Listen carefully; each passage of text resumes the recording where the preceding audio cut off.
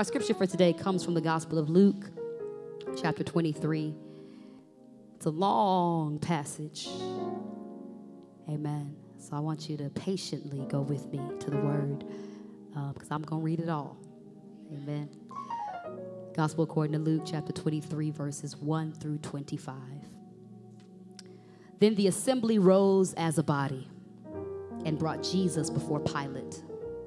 They began to accuse him, saying, "We found this man inciting our nation, forbidding us to pay taxes to Caesar, and saying that he himself is the Messiah, a king."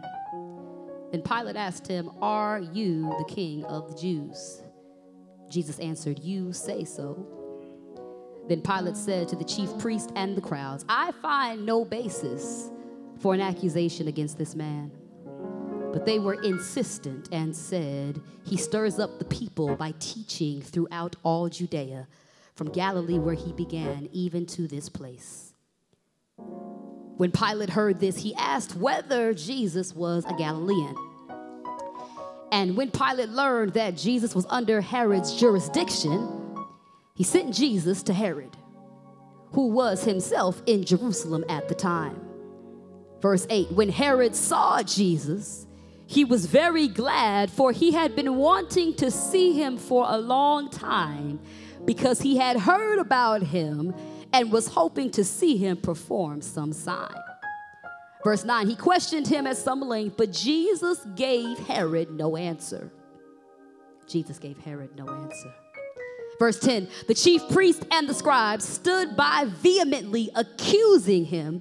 Even Herod with his soldiers treated Jesus with contempt and mocked him.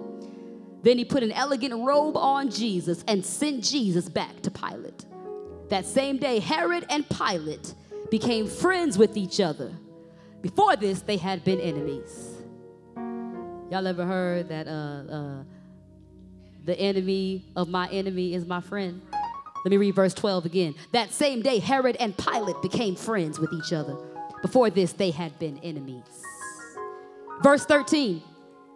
Pilate then called together the chief priests, the leaders, and the people.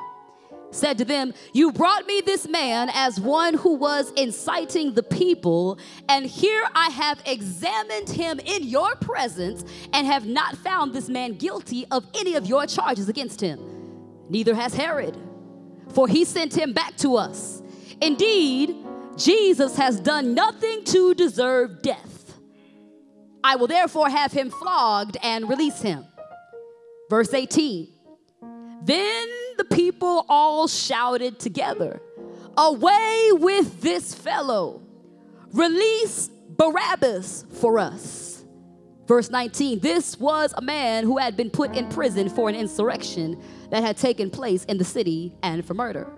Verse 20, Pilate, wanting to release Jesus, addressed them again, but they kept shouting, "Crucify him, crucify him." Verse 22, a third time Pilate said to them, "Why? What evil has Jesus done? I found in him no ground for the sentence of death. I will therefore have him flogged and then release him." Verse 23, but the people kept urgently demanding with loud shouts that Jesus be crucified, and their voices prevailed.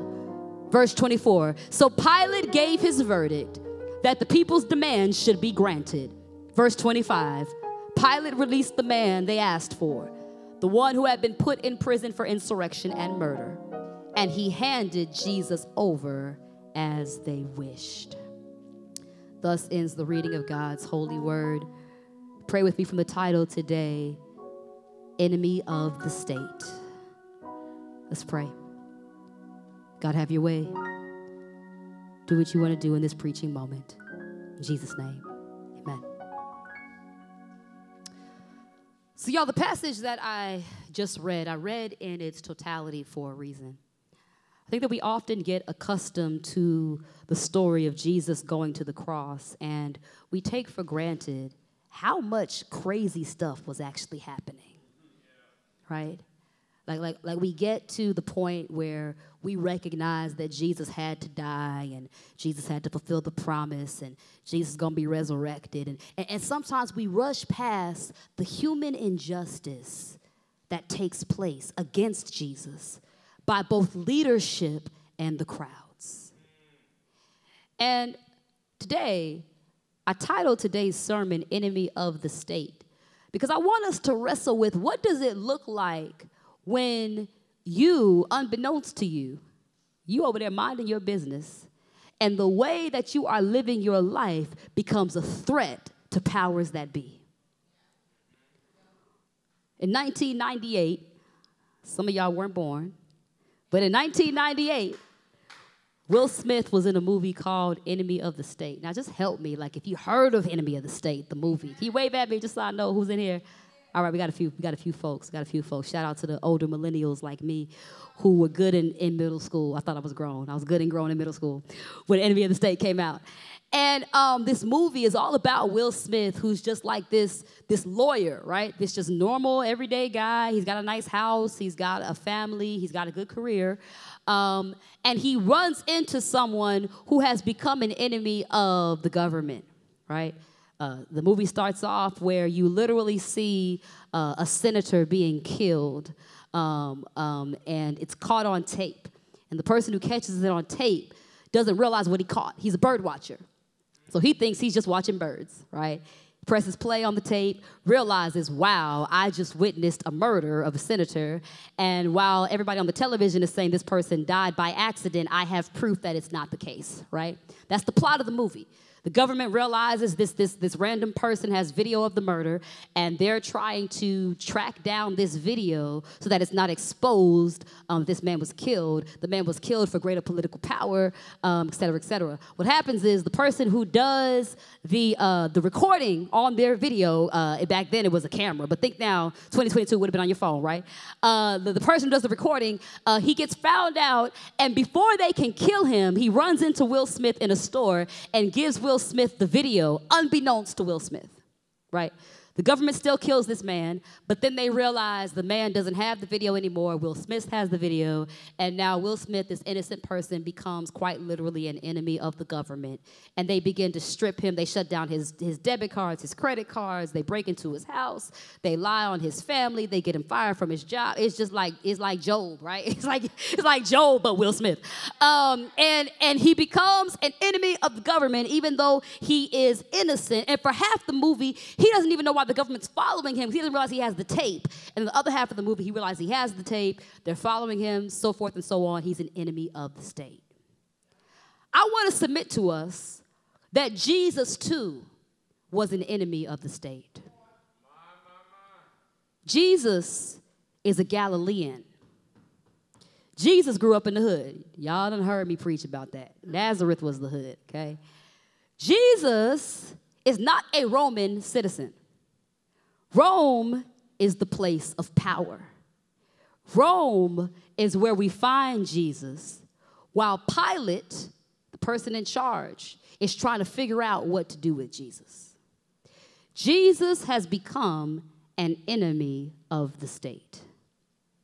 And what we read in these past 25 verses is a conversation between two people who are not really impressed with Jesus, but they want to see who Jesus is for themselves. And I want to pause here real quick, because every now and again, you out there living your life, you haven't done anything to anybody, but because you are living your life well and people are speaking of you, every now and again, folks want to get in your presence just to see if your rep is as good as what they say it is.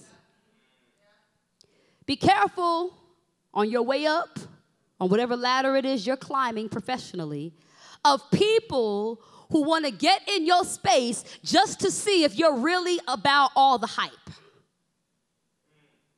If people are around you trying to test you, trying to make you prove that you're as good in your profession as the streets say you are, be careful, because you're not safe.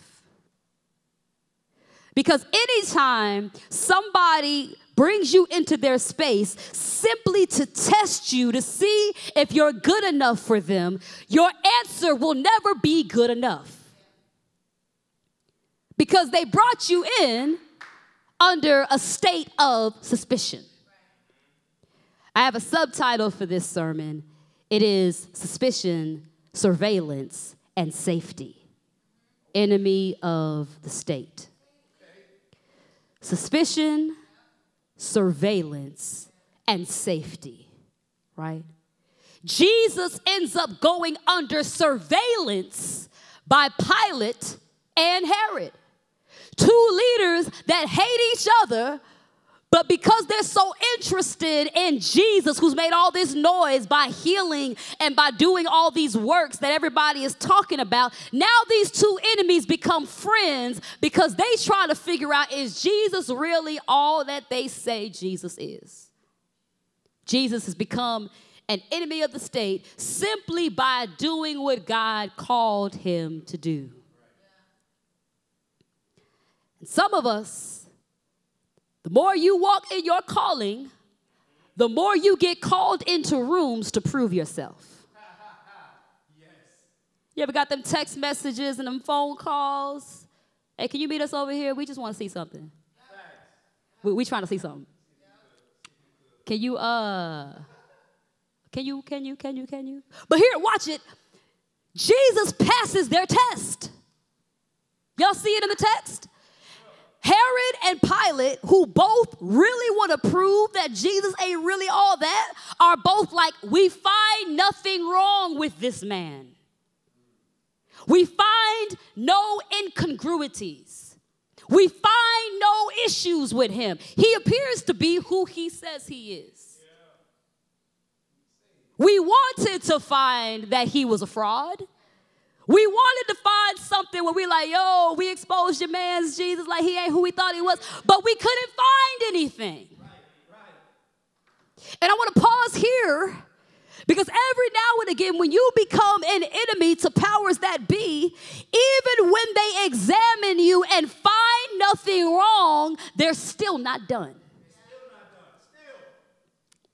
Earlier this year, we preached through Grow Tales. We preached through Still Growing. We braced ourselves for what was next. We celebrated about what was next. Many of you are in your next right now. It would take the rest of the sermon to name the testimonies in this room alone in the past month.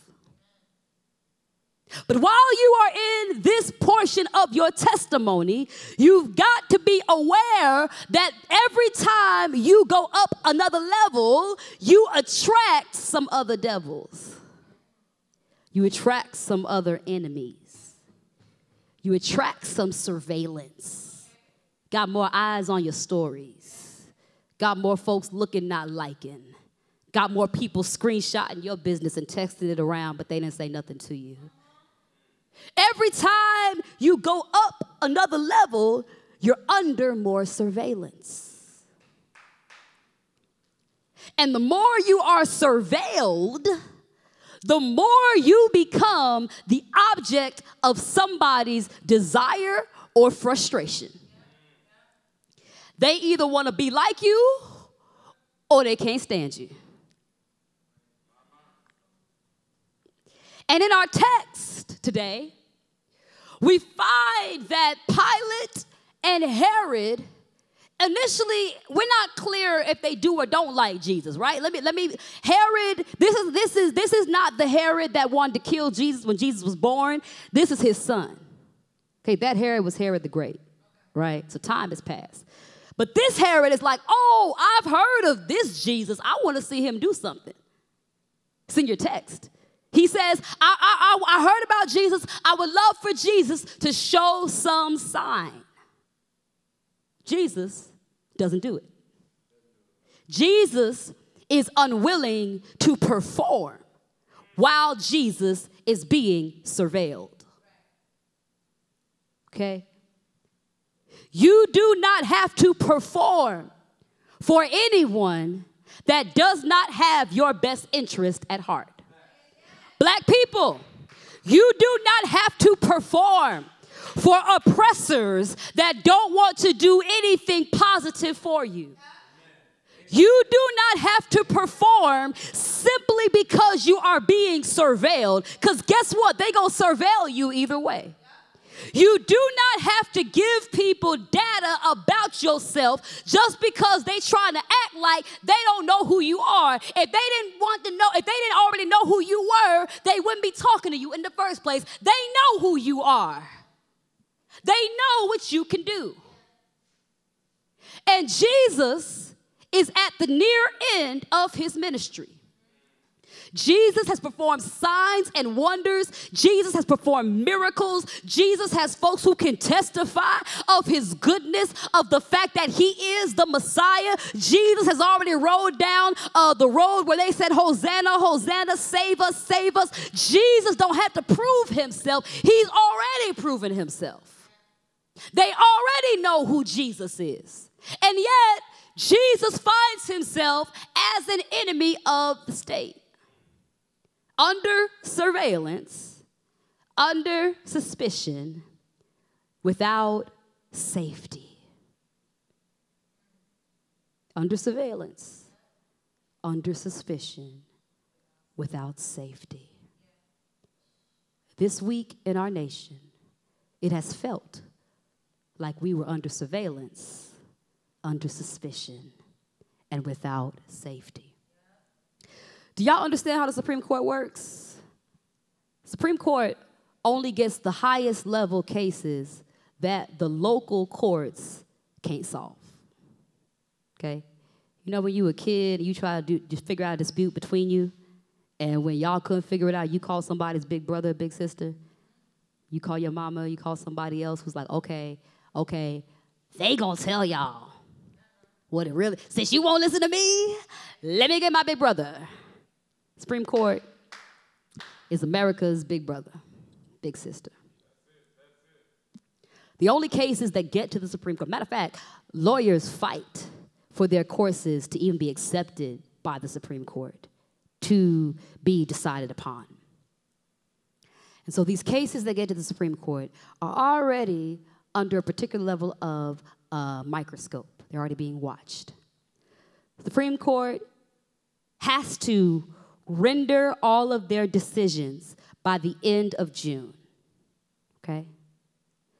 This week, we experienced several decisions rendered by the Supreme Court, okay? It is not an accident that we got several decisions in 1 week. They have until June to tell us what they're doing on the big cases that the local folks can't solve. Y'all with me? Okay. So this week, the Supreme Court ruled on Thursday that Miranda rights would no longer have the same level of authority that they used to have. What that means is individuals who are stopped by police now are no longer able to sue police officers if they are not read their Miranda right, which gives them the right to remain silent. Y'all see it in verse 10 where they asked Jesus all these questions and Jesus said nothing? There is power in your silence. You do not have to perform when you're under surveillance. But Supreme Court ruled on Thursday that officers can no longer be held to a greater standard of having to let you know you don't have to say anything. You have the right to remain silent. Supreme Court also decided in the 5-4 ruling this week that they would strike down the 1973 Roe versus Wade decision that federally protected a woman's right to have an abortion. Supreme Court also this week struck down a New York gun law that we've had on the books for over a century. That gun law used to place restrictions on being able to carry a concealed handgun outside of the home. That is no longer the case.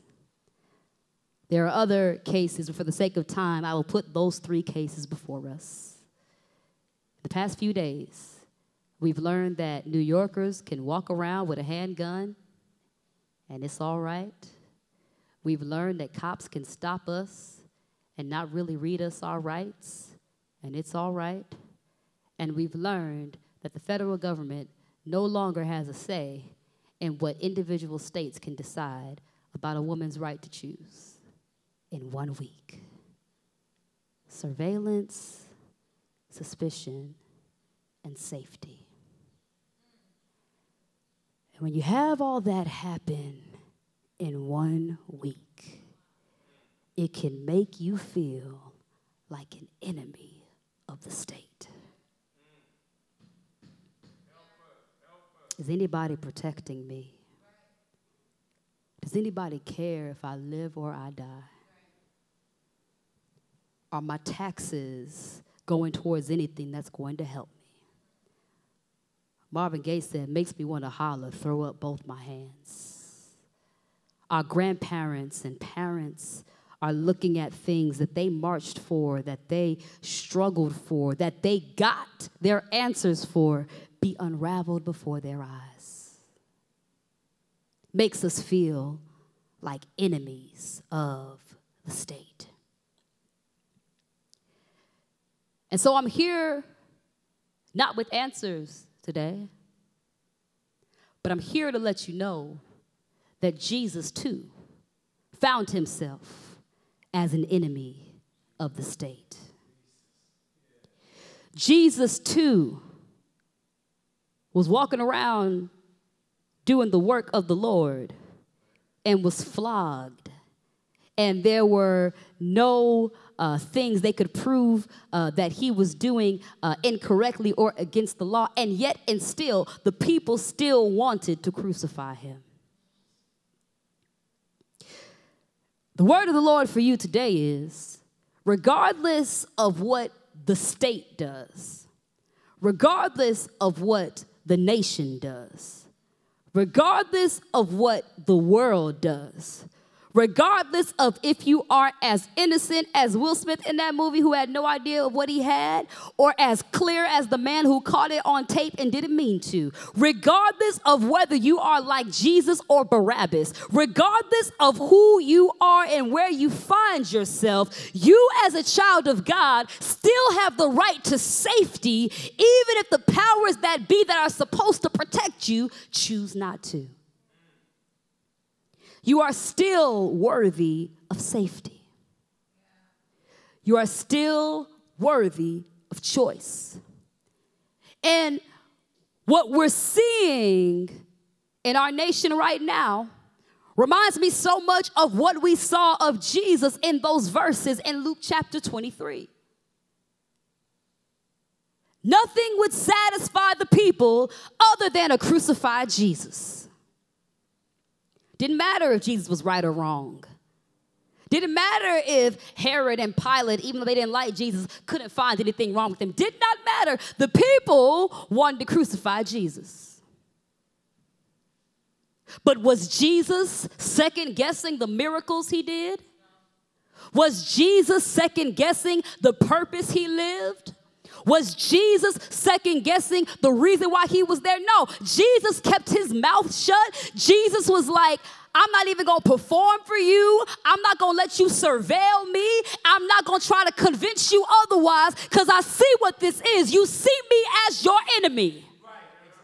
That's what it is. And when people are committed to making you the fall person for whatever it is they trying to advance, don't even waste your breath trying to prove them otherwise.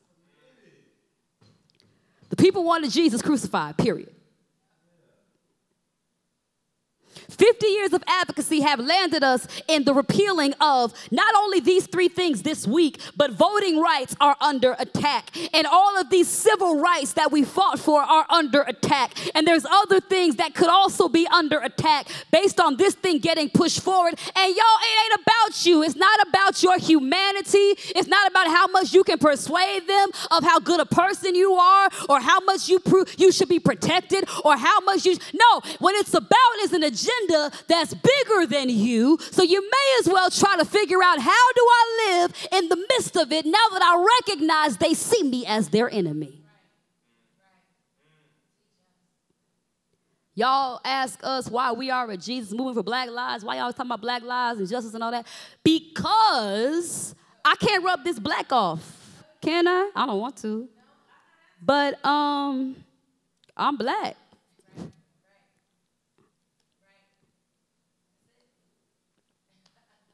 I'm literate. I use my mouth. I am a threat. I am an enemy of the state. I'm not going to let you treat my people any old kind of way if I can help it. But here's what I want to show us, and I'm almost done. Here's what I want to show us. Jesus does all of his advocacy before he goes before the state. Watch it. Jesus does all his miracles, all his signs, all his wonders. Jesus subverts systems. Jesus turns over tables, turns water into wine. Jesus does all the stuff that Jesus wants to do before he gets in front of the state. When he gets in front of the state, he's quiet and he lets them do what they're going to do. You know what that says to me? Says to me that our work is not about just trying to prove our humanity to folks who don't see us as human. Our work is about trying to make sure human beings that look like us have what they need, regardless of what the state will or will not do. Our work is to be the bridge between somebody who can't eat and someone who can. Our work is to be the intercessor in the hospital room after someone is dying of an illness because they don't have any health care. Our work is to be the individuals who will shout out loud about what we see and about what needs to be done. Our work is to push folks to see things another way. That's why we protest. That's why we march in the streets. That's why we call on the name of Jesus. But you don't have to do everything. So whoever's still watching us on stream, just type in the comments, you don't have to do everything. And you do not have to perform. Jesus recognizes that he is an enemy of the state. He is an enemy of the Roman government, that the people need him to be on a platter. Jesus realizes where this is going. And Jesus knows that even in the midst of all of this chaos, even in the midst of him being lied on, even in the midst of them trying to set him up, that God the Father was still working it together for the good of those who love the Lord and are called according to God's purpose. Can I tell you some of the good that I see in this moment, and then I'm done? The good that I see is systems being exposed. The good that I see is people who were asleep because they felt like we got a black president and a black vice president, we're good, are realizing that other things are at stake. People who would have never thought that certain things could be rolled back are living through an alternate experience. And it is my hope that in our seeing these elements being exposed, that we don't hide in a corner, but that we recognize that our work is not done. That we recognize that people are living through hardship, not just because they can't pull themselves up by their bootstraps, but because there are literally systems who've been working decades to strip us of the very thing we need for our own protection. The good that I see is that things are in the open that used to be behind closed doors.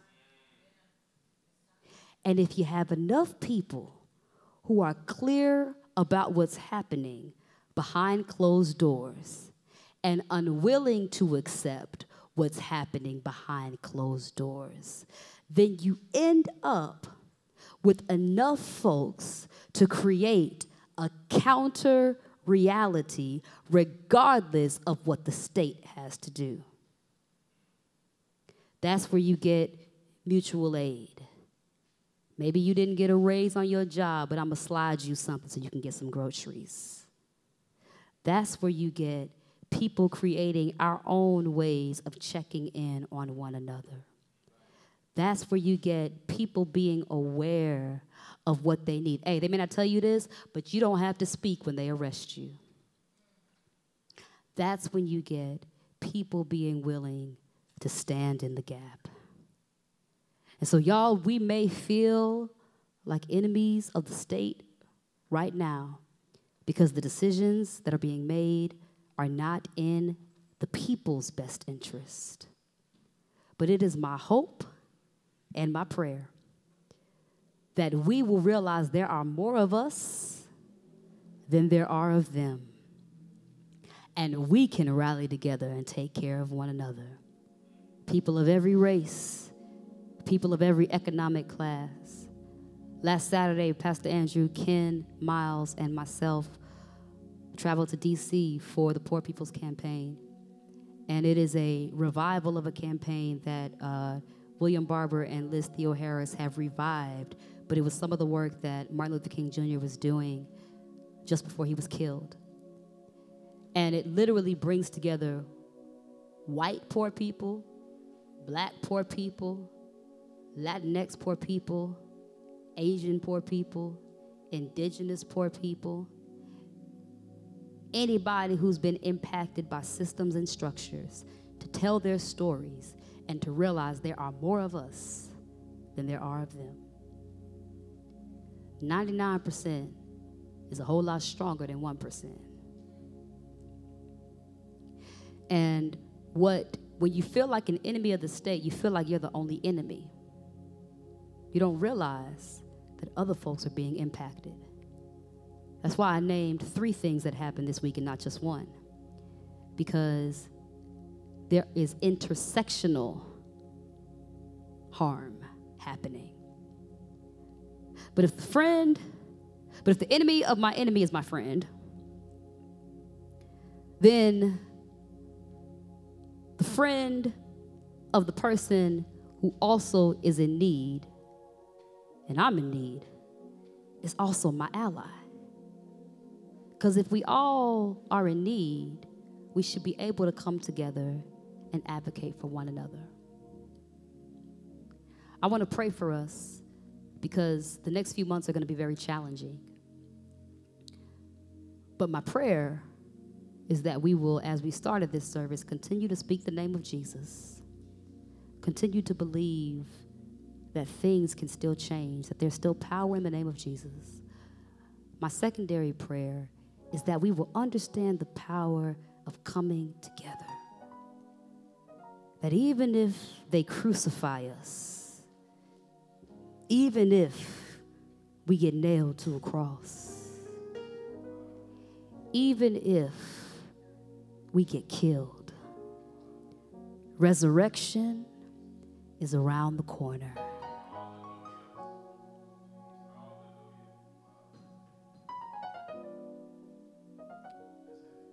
Ascension is around the corner. The Comforter is around the corner. Protection is among us. Safety is within us. Government won't protect us, we'll protect each other. Government don't care about us, we care about each other. And I just believe that what they meant for evil, God's going to turn it around for our good. Because there are more of us than there are of them. I encourage you to pick up the phone and call somebody this weekend, before the weekend ends. Ask them how they're doing with this news. I don't know where they saw it, but from the Shade Room to the New York Times, the news was out there. Pick up the phone. Yo, like, do you feel like an enemy of the state right now? Because I do. Do you feel safe right now? Because I don't. So what do we need to do to feel safe? What protection do we need? What allyship do we need? Who do we need to talk to? What do we need to pray about? Call somebody. You will be surprised that folks who seem like they're not paying attention, those are the folks that have the facts right off the tip of their tongue. They don't even have to look it up. They know it. Everyone's not talking. Some folks are choosing to be silent, but they're watching. Call somebody. FaceTime somebody. Voice note somebody. Take the pulse of your intimate community and then figure out how we create safety where we don't perform while we're under suspicion or surveillance. We remember that even when Jesus was innocent and was still handed over to the state, that it didn't end there.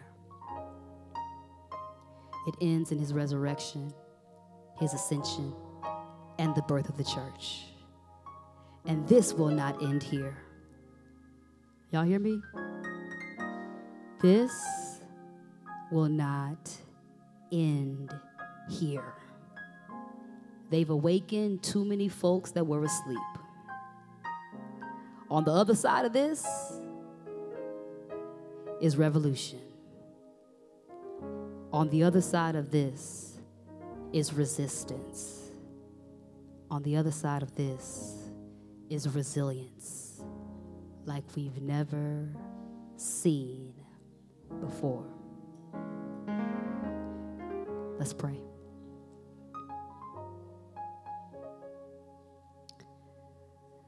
Revolutionary Jesus,